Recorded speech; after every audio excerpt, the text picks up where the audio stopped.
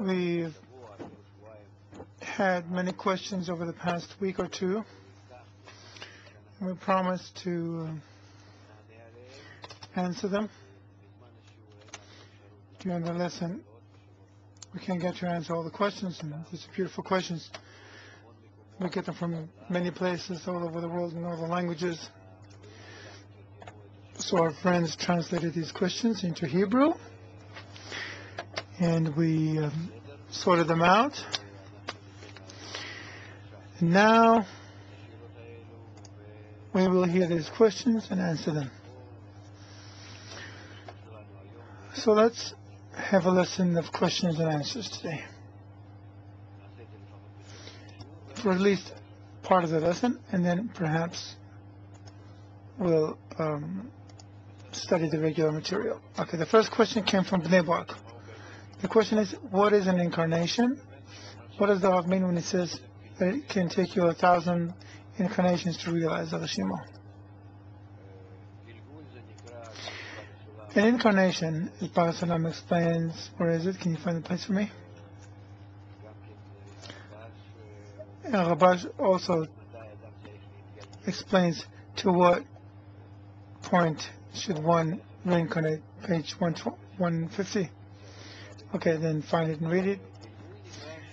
An incarnation means,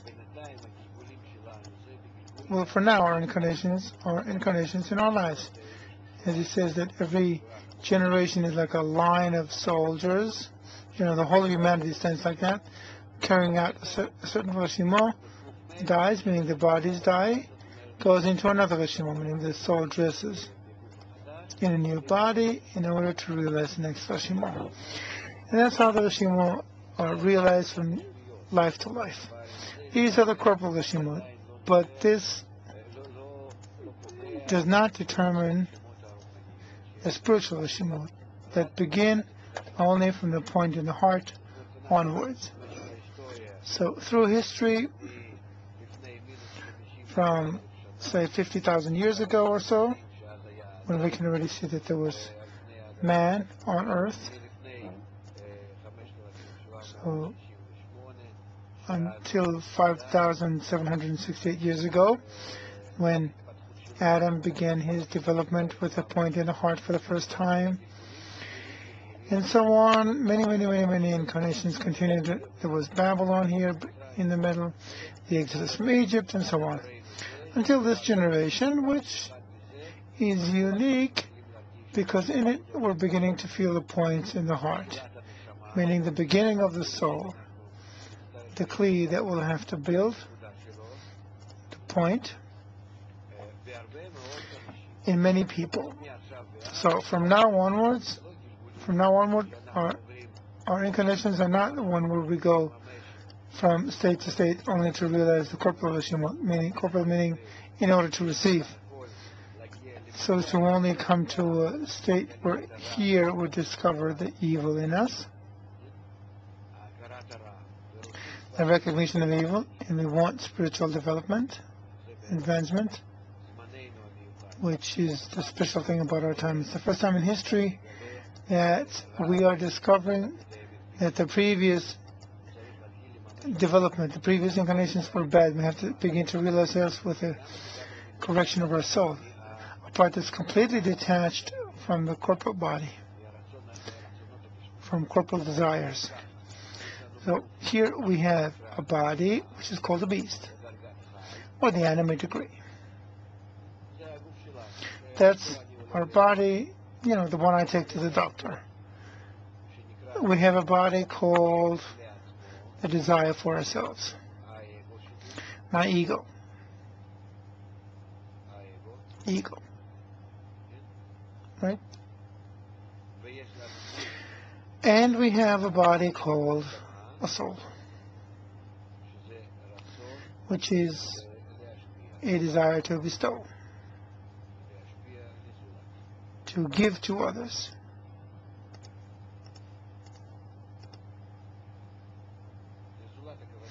To others means either, well, others or creator, it's all the same. That's what we learn. So several bodies. And in these bodies too, they are divided into spirituality. When we talk about the body, it's a spiritual body. Spiritual body. So in it too, we say that there's the body of Klipa, of Tusha, the body of Noga, and so on. So an incarnation means I realize Reshimot. How do I realize Reshimot in spirituality? So we have Aleph Shoresh, from which I grow into Reshimot. Bet Aleph, from that to Gimel Bet, etc.